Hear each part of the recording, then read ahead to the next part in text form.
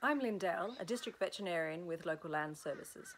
3-day sickness is currently circulating in New South Wales, so it's time to increase the monitoring of your herd to daily and to prepare your cattle with a first aid kit on farm. So this means having suitable veterinary medicines and equipment on hand, but most importantly, it means knowing how to nurse cattle, particularly if they become recumbent in your paddocks.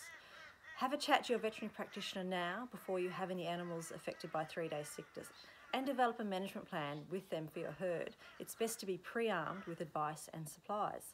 So depending on the situation, your vet might suggest anti-inflammatory medication which is injected into the animal.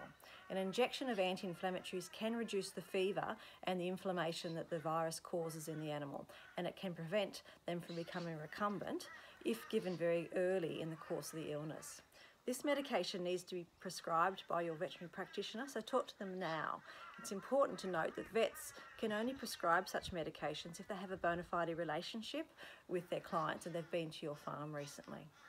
The second item that's medication that's handy to have on hand is a couple of packs of 4-in-1 calcium magnesium flow packs that you can inject under the skin.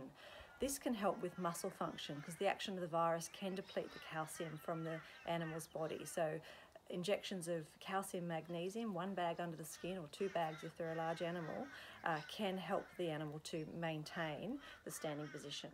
But most importantly, it's important to be prepared to nurse recumbent or sore, lame cattle through the course of the illness. Good nursing care is sometimes the difference between recovery and not recovering. After all, many more cattle have died from secondary issues associated with dehydration and being out in the elements in hot, dry weather without adequate food, water and nursing care than have died from the actual effects of the virus. So what is good nursing care for cattle that may be affected by 3-day sickness and be recumbent in the paddock? Or maybe they're not recumbent, but maybe they're just not moving much because they're so sore and feeling unwell.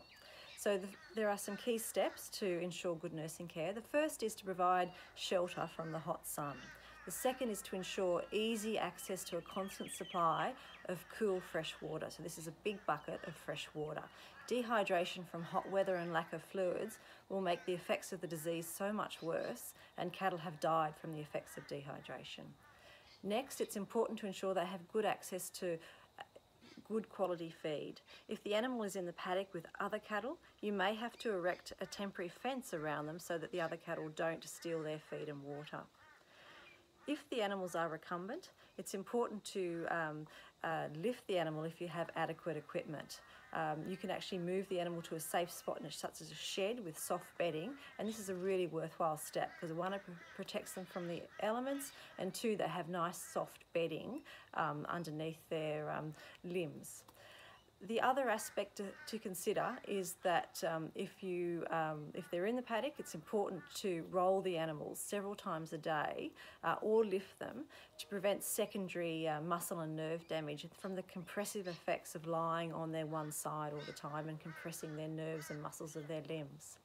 The Dairy Australia website has some great fact sheets and clips on how to nurse recumbent cattle. Look, I hope this brief summary on managing 3-day sickness helps your herd if mosquitoes carrying the 3-day sickness virus make their way to your farm.